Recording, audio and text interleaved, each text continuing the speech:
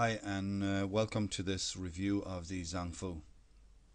I'm James O'Sullivan of the Active Health Foundation. What are the Zang Fu? First of all, they're the organs of the body. In traditional Chinese medicine, we view the body as an integrated whole, and this is the essence of Chinese medical theory. The Zang Fu internal organs theory represents this intricate web of integrating all aspects of the human and his or her surroundings. The terminology is very similar to Western medical science. Western anatomical organ names are used in translation of traditional Chinese medicine internal organs. It must be borne in mind when studying TCM Zang Fu organs that we are using the English language, and when the first translations of Chinese organs were made, it was convenient at that time to try and compare them to Western organs. There are some similarities in function, but in the main the translations are in name only. I will advise you when studying TCM not to confuse the two medical disciplines. When studying Western Sciences and TCM on the same course, I advise the student not to compare the functions until they have a solid knowledge of each discipline, to wear his or her Western hat, or TCM hat, so to speak. It is advised to see the Zang Fu organs not in an anatomical form, but rather as a physiological organ with functions that extend outside the standard Western location and understanding of the organ. Each organ has an inseparable connection to emotions, tissues, sensory organs, mental functions, colours, climates, seasons, natural elements, and the list goes on. We have two types of organ included in the Zang Fu. We have the Zang, and as we looked at in the 5-element lecture, we had the heart, spleen, lungs, kidney, liver and pericardium were Zang organs. And here we see them with their abbreviations. And their partners, the Fu organs, were the small intestine, the stomach, the large intestine, urinary bladder, gallbladder, and of course the Sanjiao. We also have extraordinary yang organs such as the uterus, brain, marrow, bones, blood vessels and gallbladder. However, we'll look at that much later on in the course. The Zang are regarded as solid organs. They're involved in transformation and they regulate the release of essence, qi, blood and body fluids. They also store these vital substances when needed. The Fu organs are regarded as hollow organs and they receive and prepare food, such as when the stomach rottens and ripens food before it is transformed by the spleen. They absorb nutrients and also they transmit and excrete waste. In traditional Chinese medicine, the human being is looked at as an integrated whole. Therefore, interrelationships are of the essence. They're so important.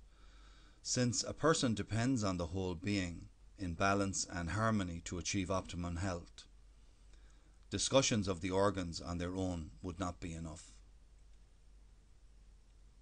So when we look at the relationship between the Zang Fu and vital substances, we see clearly that the heart governs the blood.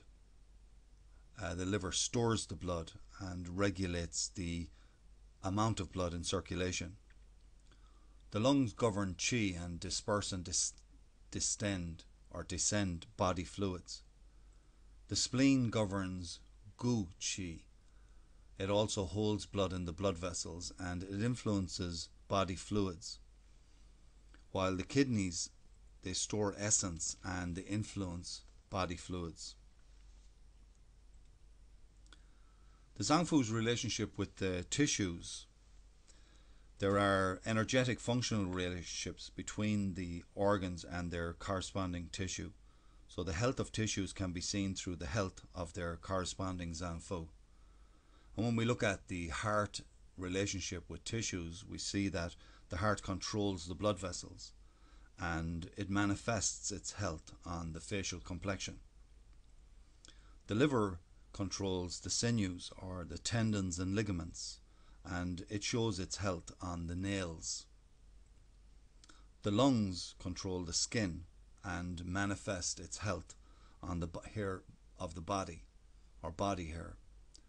The spleen controls the muscles and manifests its health on the lips. And the kidneys control the bones and show its health on the hair of the head. The health and well-being of sensory organs rely on the care and nourishment of its corresponding Zang Fu. The heart, for instance, controls the tongue and taste.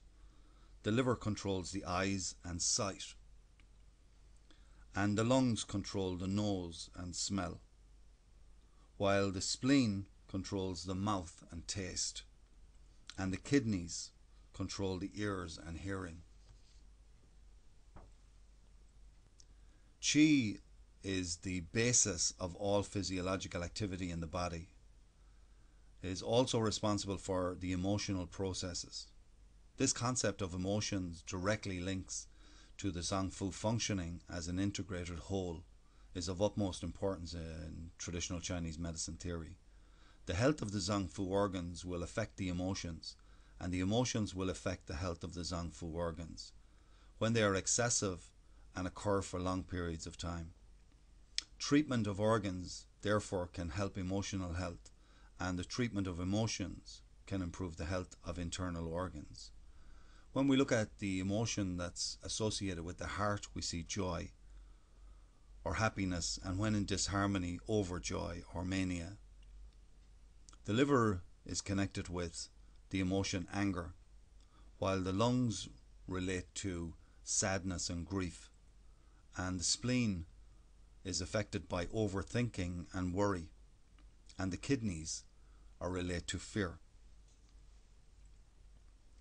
The Zang Fu's relationship with the climate and the environment, because different climatic factors affect different Zang Fu functions. Excessive weather conditions for prolonged periods of time can adversely affect internal organ processes. The heart is affected by heat, and the liver is affected by wind. Lungs are affected by dryness, and the spleen is affected by dampness. The kidneys are affected by cold. The Su Wen of the Huangdi Neijing states that the Zang organs store up essential qi and regulate its outflow, while the Fu organs transform and transport substances without storing them, and for this reason they may be overfilled but cannot be filled to capacity. I hope you enjoyed this lecture. I hope you found it useful, and until the next time, Sláinte.